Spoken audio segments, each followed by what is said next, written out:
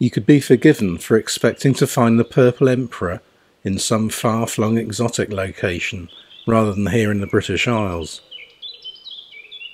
This beautiful insect spends most of its time out of reach, high in the woodland canopy, offering meagre glimpses as it glides and chases rivals, teasing enthusiasts on to seek a better view. Only the males have that gorgeous purple-blue sheen, which is only visible when the light strikes the wings at the right angle. Hence the superb flash of colour as he flicks his wings open and shut. If either of these factors is missing, the sheen disappears, and males, like this one, look like females. Females are larger than males, with stronger white markings. There are similarities with the smaller white admiral, and key differences are discussed in that species description.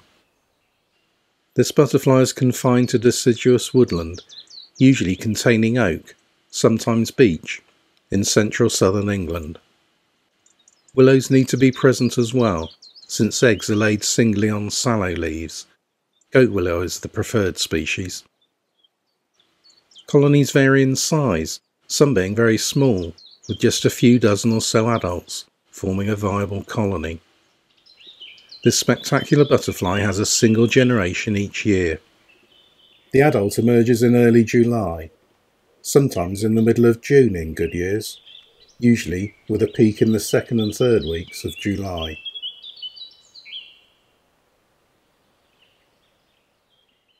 I would advise visiting a well-known site on a weekday, as many enthusiasts will make the pilgrimage to see this species.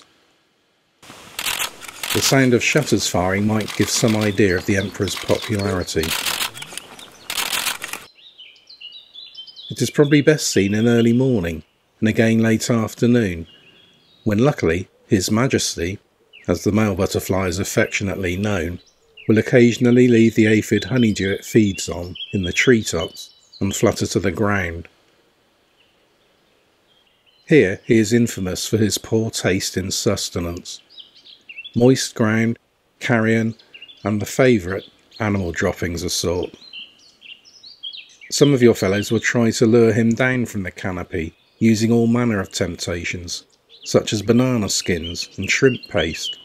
Some even have their own secret recipes. If one does fly down, give it time to settle before approaching. Then he can become so engrossed in feeding, he might spend over an hour in the same place. This one was so settled, he was willing to suffer prods and pokes from some over-enthusiastic photographers seeking a shot with open wings.